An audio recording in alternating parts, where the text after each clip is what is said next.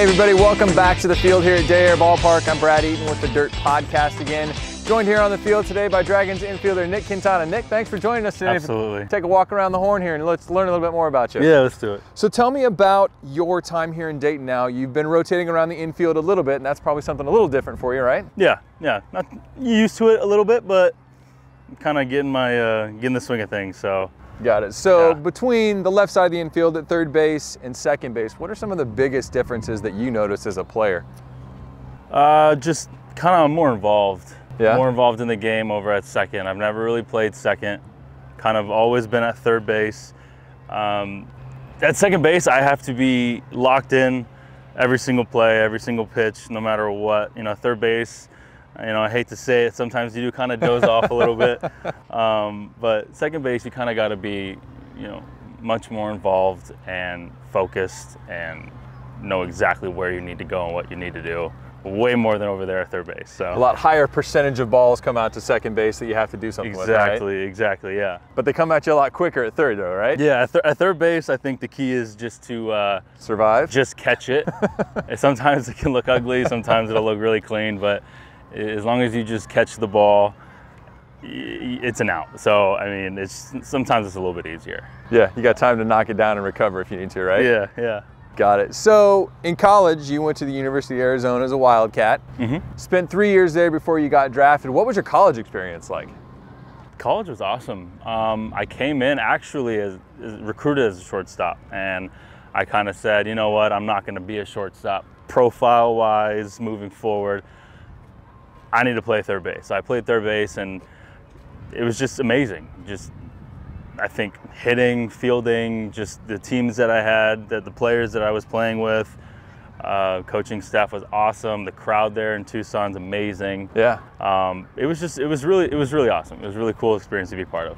Yeah, kind of get you prepped a little bit for the pros, having a crowd like that? Yeah, I mean, I would say on average, we probably had maybe 4,000 or 5,000 people. Wow, that's awesome. That could be stretching the numbers a bit, but I mean, that's whatever. Yeah, I mean, there's something different about playing in front of a crowd, like 2,000 people versus like 200. It's right. Just, the adrenaline goes through the roof, and it's a lot more exciting, and games are better.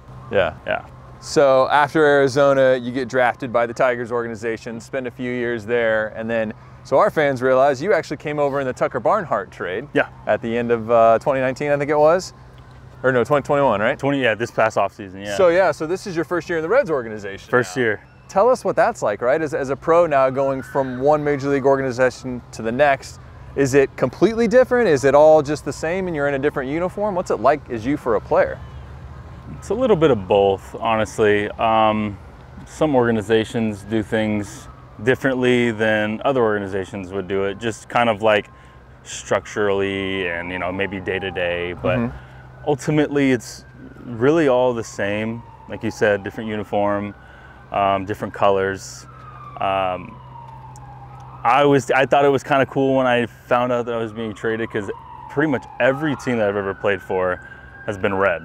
Yeah, has been red. So it's like all my old gear back home is like red and navy, red and white, red and black, and I'm like, kind of makes sense. Right. Kind of makes sense if we weren't red again. But yeah, no, it's really cool. It's just a different uniform, different team name. I love it here.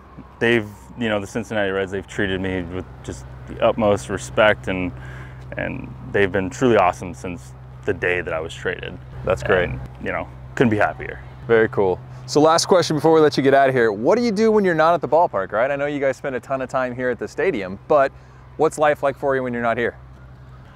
Honestly, not really all that much. I mean, I take my rest so serious. I know some guys will, want to go to the mall or you go golfing, and I don't know how you guys have the energy to do that. I want to just knock out, and I'll go get some groceries for the week. Yeah. Not a whole lot, kind of catch up on some movies or some shows or whatever the case may be, but really it may sound boring, but just not a whole lot of anything. Truly taking that downtime to heart, right? Yeah. Taking that downtime to recover And, you know, for me, it's much needed. Yeah. You know, because, you know, when I step in the batting cage or, you know, when I get on the field, I need a couple extra swings to kind of like, you know, loosen okay, up, yeah. loosen up, I'm good. So the time that I have to, you know, really just rest, Yeah. you know, it's vital. So it's huge for me. That's awesome. Well, hey, you guys have gotten off to a great start this year. Yeah. We hope that everything keeps going well for you, and thanks so much for joining us around the horn. Appreciate it.